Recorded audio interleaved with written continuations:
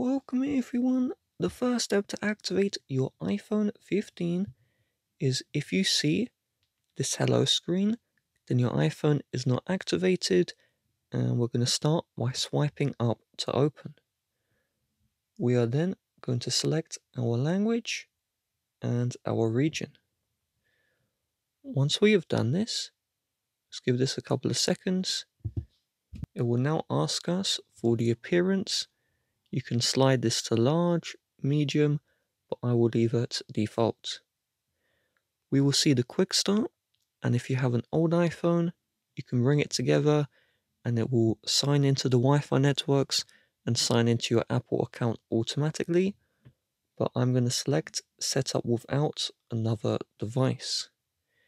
If you plan on activating eSIM, you must connect to a Wi-Fi network now in order for the eSIM to activate. If you have a physical SIM card you need to insert it now so we can check if there are any issues with activation. In my case, I'm going to enter in the Wi-Fi login. Now once we have done this, it's going to start the activation. This is the first activation check. This is checking if your iPhone was run by a previous owner. So if there's any old owner accounts, such as their iCloud, their Apple account, then it will ask you to enter in that old login information.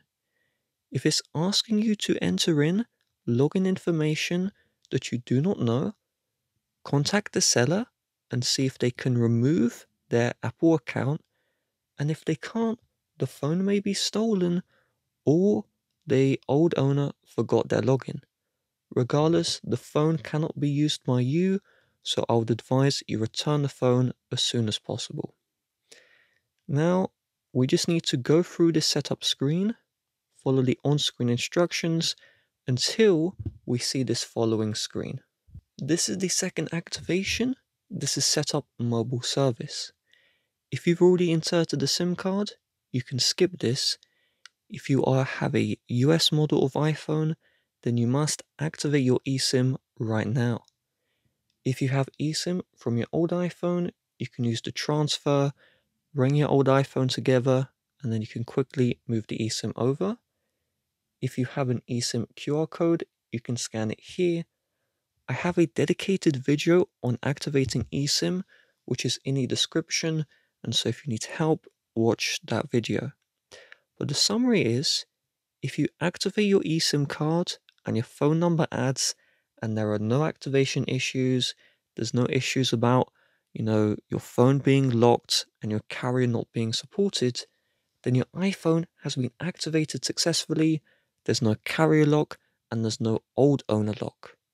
However, if you activate your eSIM or you insert your SIM card and it's saying your phone is locked and the carrier is not supported, then there is a SIM card lock and you will either have to use a different carrier or you can't use your current iPhone 15. And so we can just go to the home screen here. And once we're on the home screen, we are fully activated and we are in business.